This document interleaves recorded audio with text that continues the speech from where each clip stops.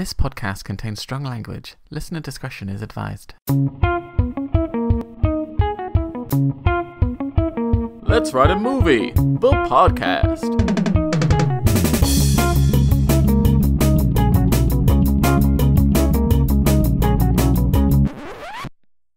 Hey, welcome to the podcast. I'm Paul. Welcome. And that is Rohan. Hi everyone, sorry. He's a bit of an unusual one.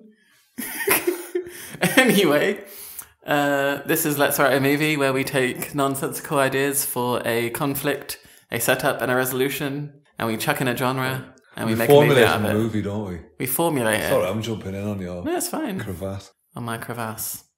Right. Anyway, I like what you did there. Rohan picks the stuff. So Rohan, do you want to pick it? Start with the setup. Right now I'm looking Paul right in the eyes. Yeah. Now my eyes are reading. Sets up, the car mechanic finds out he has superpowers. Oh, that's pretty cool. If I was a mechanic, I wouldn't mind that. Conflict. I'm looking at Paul in the eyes. Now I'm reading. Keep back on. Conflict at the zoo, falls in tiger pit. Oh, but he's a man, he's got superpowers. Yeah, he's fine. Resolution.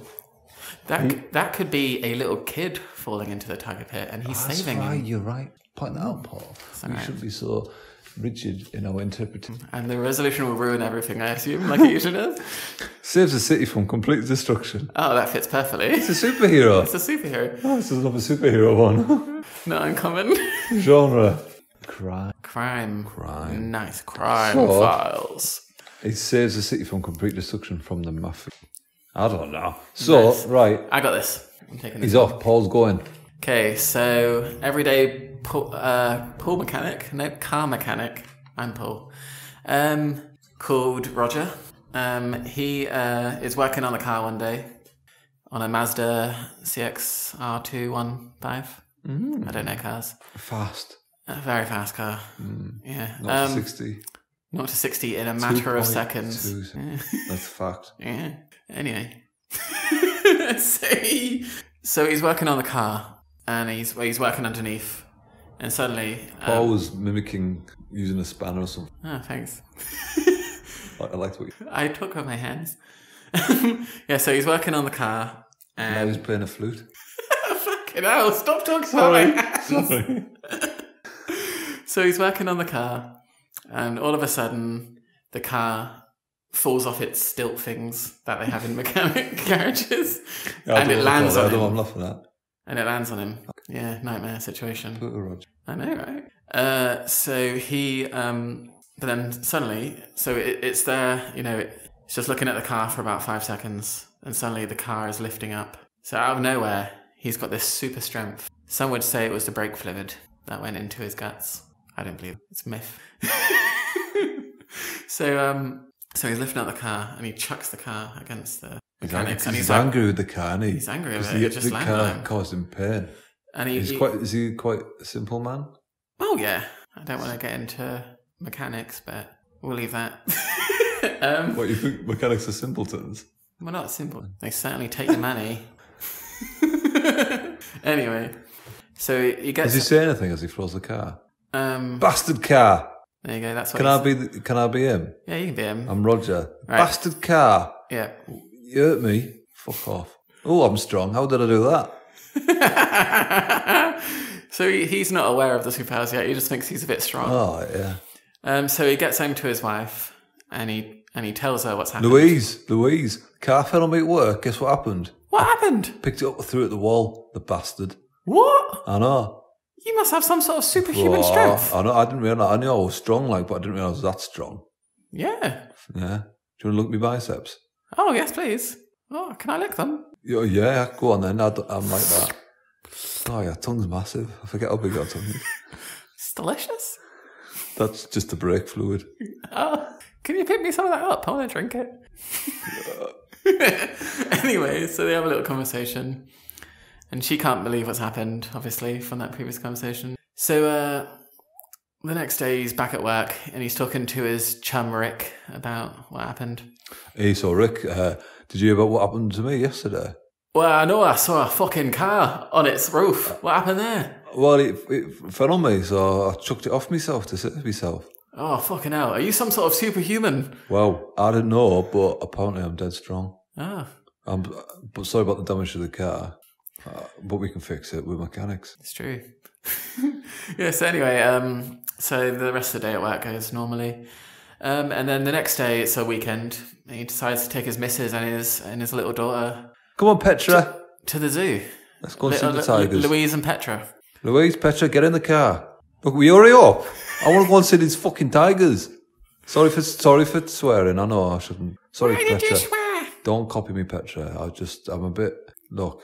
I'm fucked off about you swearing. Oh, Petra, don't repeat. When you're an adult, you can. I can't remember what Louise's voice was. Just generic. Yeah. Anyway, let's get in the car. Let's go. So they get to the zoo. They're looking at the penguins, the meerkats. They get to the tiger. I want to see the tigers. Now, Petra wants to get a real look at these tigers. They're on a bit of a platform, so they can see down. There's no fence because of, how high up it is. Oh, well, I'm strong now. I can pick her up, even though she's 10, with one hand. Dangle her over. You're safe with me. But then her t-shirt rips. Here, Petra, come here. Do you want a closer look? Yep. Ah, yes, please, you fuckhead. What did I say earlier? Now have a look down there.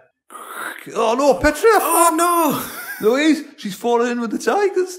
I don't believe it. Save her. I can't believe this. I'm just changing Louise's voice every time I talk. Yeah, so the tiger comes in. He's walking in really slowly. He's pissed off. He sees little Petra. He starts running over to her. Roger, seeing this, is obviously, this is a horrible thing for him. So he jumps down, lands like Captain America does that swift landing. The listeners will get that. You might not. And he runs over and starts wailing on the tiger. And what does he say while he's wailing on the tiger? That's my daughter. That's my daughter. That's my daughter.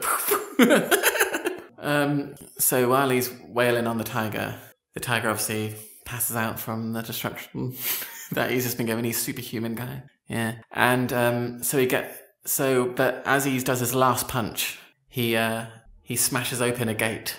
This tiger goes flying into a gate, and suddenly all the other tigers, because there's multiple tigers here, it's a big safari zoo, come running out, and they're running amok. Is what they're running around the zoo. They're attacking people. They're killing people. Oh. Yeah.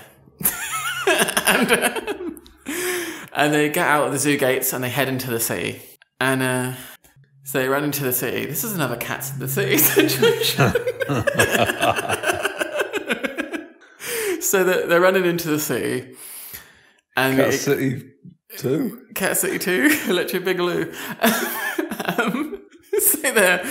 Right, where did I get to? So they're heading into the city. And, it's destruction everywhere. They're killing people, they're eating people, they're destroying businesses. The newspaper man at the shop, he's got no chance. So Roger goes running in to the city, and he's just punching these tigers out one by one. And what's he saying while he's doing it? Twat. Boom. You bastard. Boom. Big twat. Boom. Boom. Do you know who I am? Boom, boom, boom. How many? I didn't realise that there had so many bloody tigers. Boom, boom.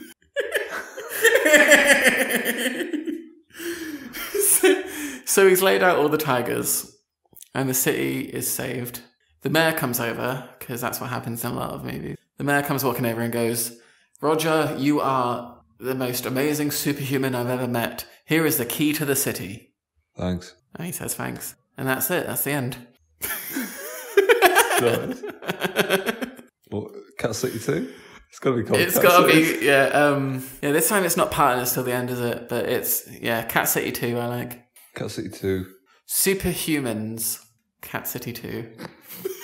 That's it. We've got it. Well, Superhuman, Cat City. Like it. Yeah. It's great. It's good. Actors. So Roger.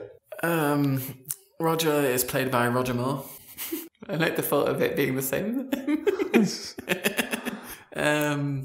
Who can be Roger? I'm thinking someone like Christian Bale? Because he bulks up for roles too. He does, doesn't he? Petra, I'm thinking... That's the daughter. That's the daughter. The girl, Aunt Matilda. How long ago are we making this? She's not a girl. Actually, sorry, I forgot about time. Yeah. She has to be about 10. Only child actors, that's the issue here. I bet you. Not by name.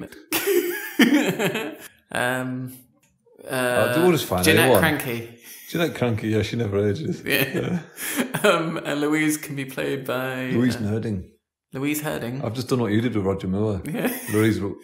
Sorry, that was her maiden name. When she married Jamie Redknapp, she became Louise Redknapp. Because I was thinking of Louise Redknapp. Like, I was going to say it before. I know so much about Louise.